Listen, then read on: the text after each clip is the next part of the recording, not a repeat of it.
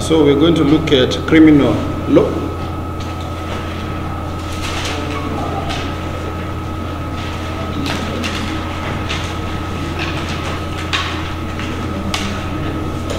Criminal law. So, and we already looked at the definition of criminal.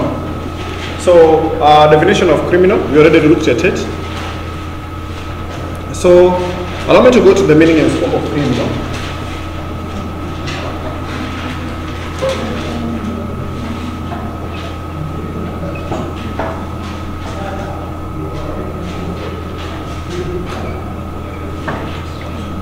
It is a body of rules that defines conduct of that is prohibited by law. So when we're talking about criminal law, we're talking about a body of rules.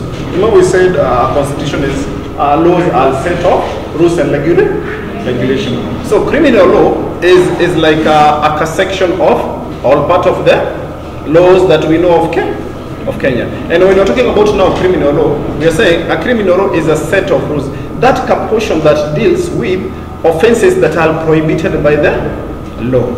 Offenses like which one? Murder. Sundio. What? Any other that you know? Rape. Rape. Any other that you know? Stop chewing. Selling of bang or drug trafficking and so on and so forth. Those kind of crimes. It involves the prosecution for an action that has been classified as a crime. It involves prosecution of an action that has been classified as a crime. So there are those actions that if you commit, it is a crime. And we said a crime is a what? It's a wrong against the public at large. A wrong against the public at large. So by committing such an issue or by committing such an act, you have wronged the whole of Kenya. The whole of Kenya, or the community of Kenya, or the public of Kenya at large. It is enforced by the state, unlike civil laws which may be enforced by private parties. This one is enforced by the state. So it is the state that is going to follow you. Nile unasikianga wakisema serikali kuna mkono mrefu. Serikali kuna mkono mrefu. Because once you commit such a thing, it is the government that is going to follow you. It's not like in civil, whereby a private citizen is going to sue you, and then you will be casing against that private citizen. Now, in this here, it is the government that is going to sue you. It is the government that you'll be casing against. Like Sai, just right in the last 1 hour, we have this case in Yelikuki and ya Jackie Maribe and Joey Rongo, isn't it?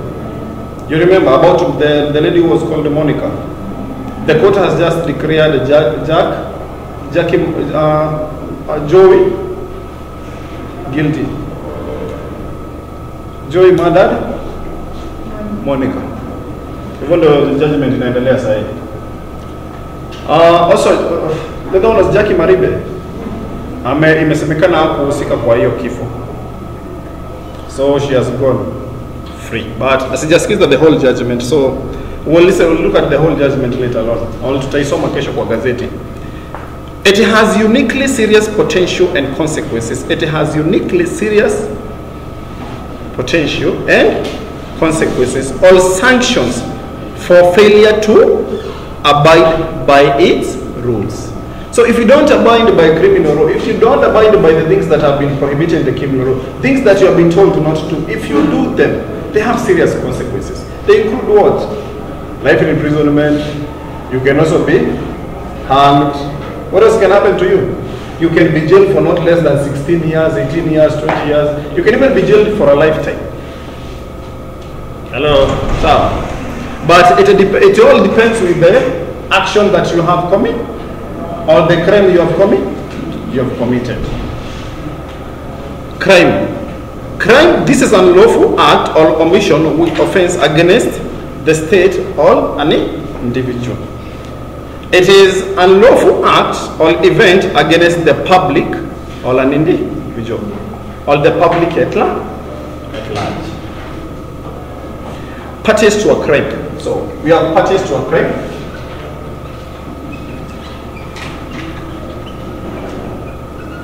When we talk about parties to a claim, we have one is the principal.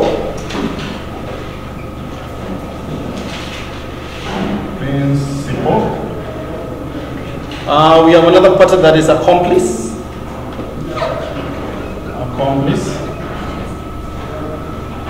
Another party is accessory before the fact.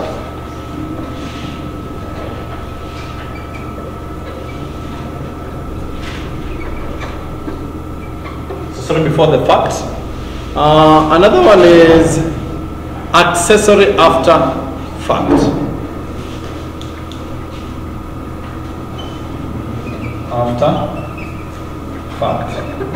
So who can help us define these ones? Anybody?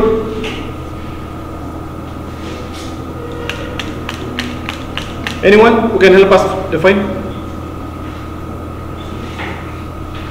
Principal, this is the person who actually commits crime. The person who commits the act. Person who commits act.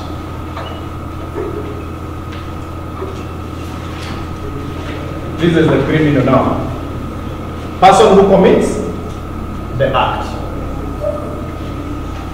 Accomplice. Accomplice is your friend indeed. That guy who helped you commit the crime. This is the person to assist another to commit a crime. The person who helped you commit that crime, we call him an accomplice. The person who helped you steal. The person who helped you get out of class. The person who helped you do what? What did you do? Which crime have you committed? Anybody here who has ever committed a crime? We won't tell. Yeah. Accessory before the fact. Accessory before the fact. Accessory before the fact.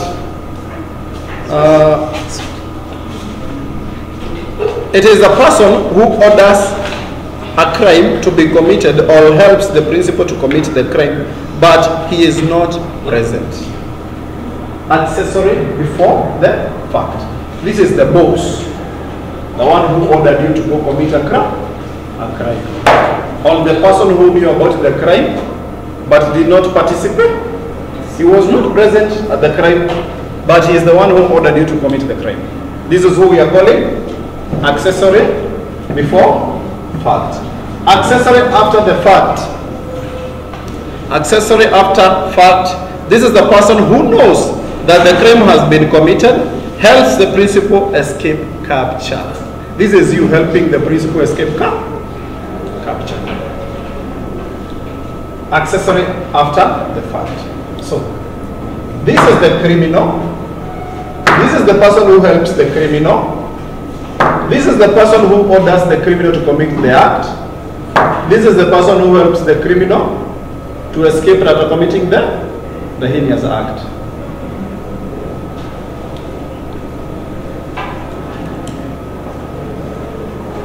The next item I want us to look at is principles used to enforce criminal law. Principles used to enforce criminal law. Principles